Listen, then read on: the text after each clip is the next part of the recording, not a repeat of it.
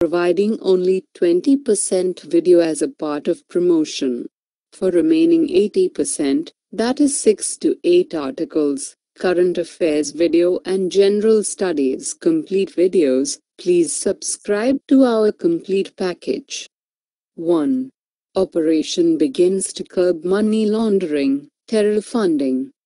GS Paper 3, Indian Economy, Money Laundering, Terror Funding. Why recently in news? Government agencies have launched a massive National Risk Assessment (NRA) exercise to identify the sectors that are susceptible to money laundering and terror funding, and plug the loopholes. This is in line with the Financial Action Task Force (FATF) recommendations. While India has met its obligation of mutual evaluation with FATF, it is now required to make a risk assessment and put necessary mechanisms in place. As part of the process, the World Bank had earlier this month made a customizable Excel-based self-assessment software tool available to Indian agencies.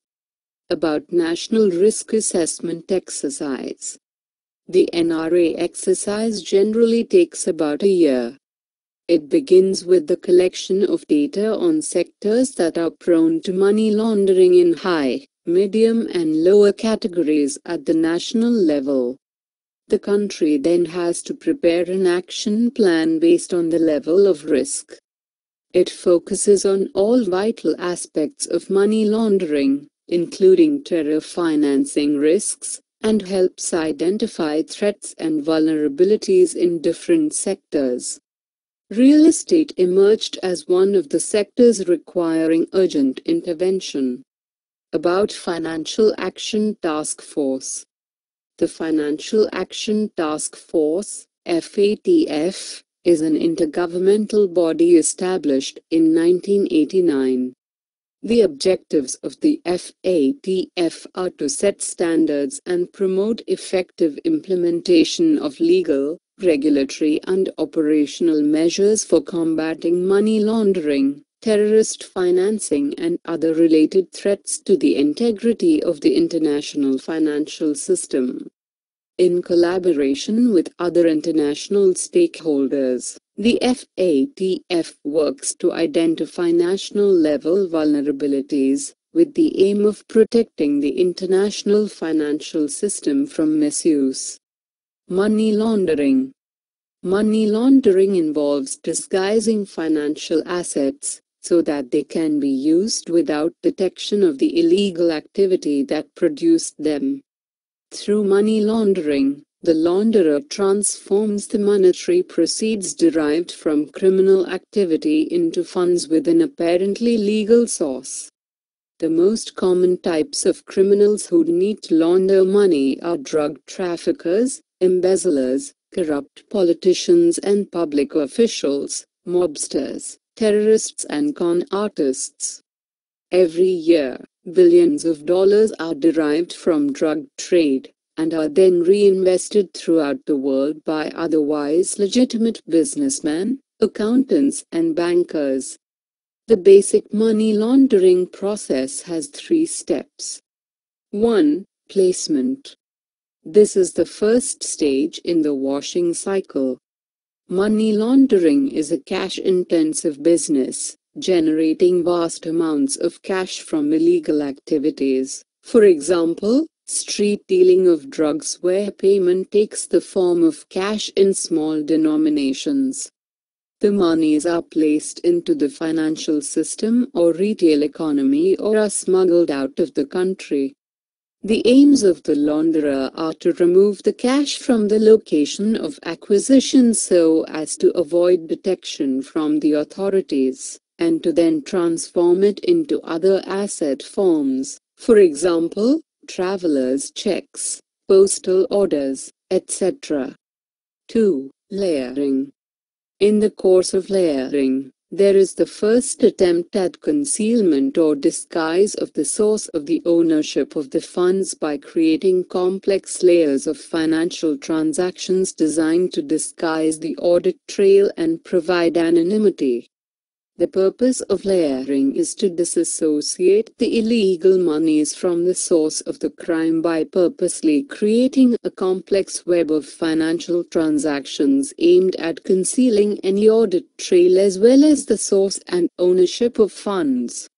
Typically, layers are created by moving monies in and out of the offshore bank accounts of bearer shell companies through electronic funds transfer (EFT). 3. Integration. The final stage in the process. It is this stage at which the money is integrated into the legitimate economic and financial system and is assimilated with all other assets in the system. Integration of the clean money into the economy is accomplished by the launderer making it appear to have been legally earned. By this stage, it is exceedingly difficult to distinguish legal and illegal wealth. 2. France commits €300 million for solar energy.